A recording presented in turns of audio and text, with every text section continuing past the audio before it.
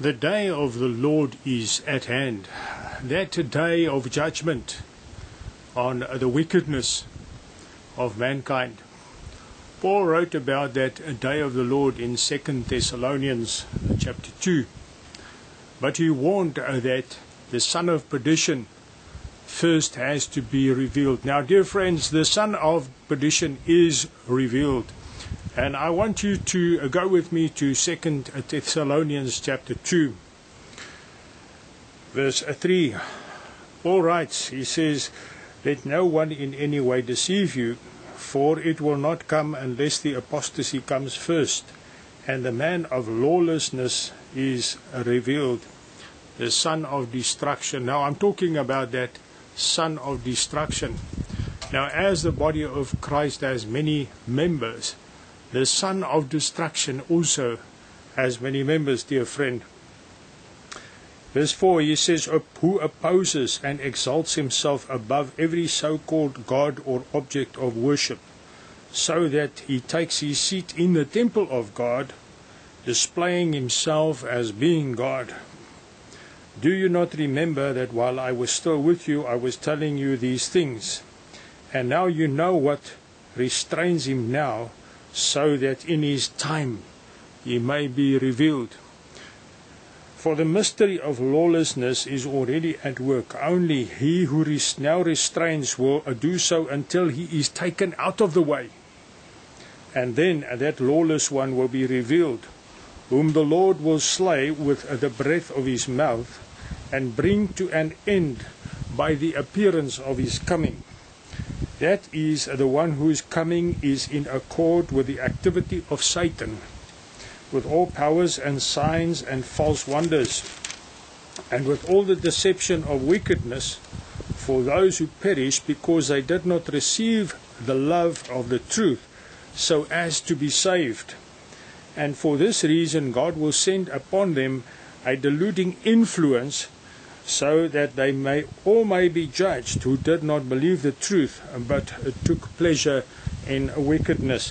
Dear friends, the son of perdition is sitting on the pulpit of your church, of your local church. The son of perdition has made his place.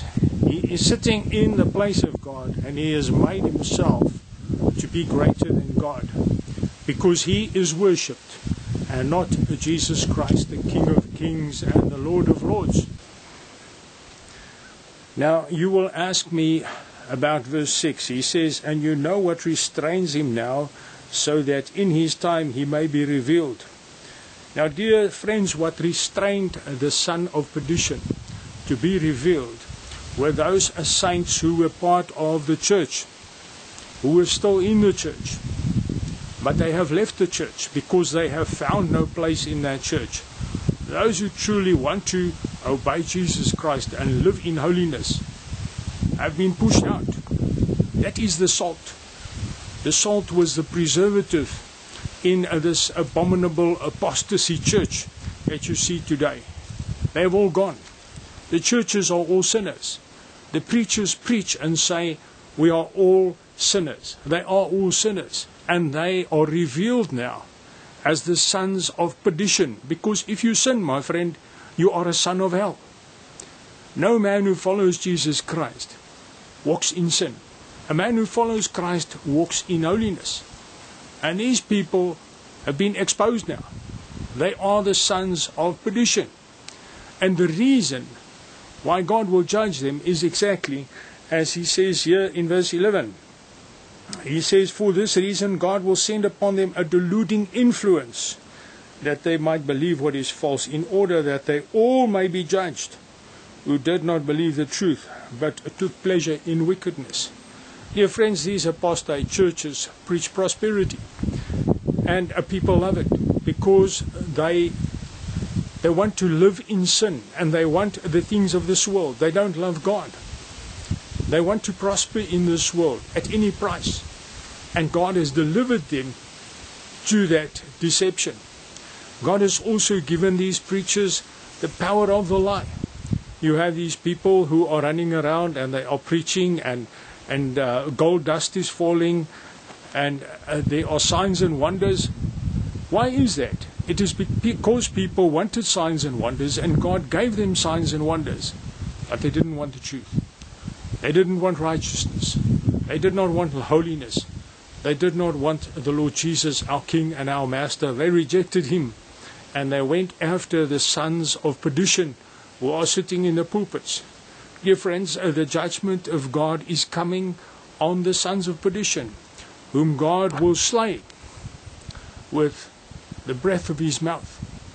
The day of the Lord is upon us, and our Lord is revealing the sons of God, those who truly follow him, those who have gone out from these apostate churches who follow Satan. The sons of perdition are those people destined for hell because they don't follow Jesus. They use the scripture, they use anything. They use the name of Christ, but they are far away from Christ because they are sons of hell. Dear friend, it's a time to seek God with all your heart and find mercy. It is a terrible day. It is a day of the judgment of the Lord is coming on this earth because the salt is removed.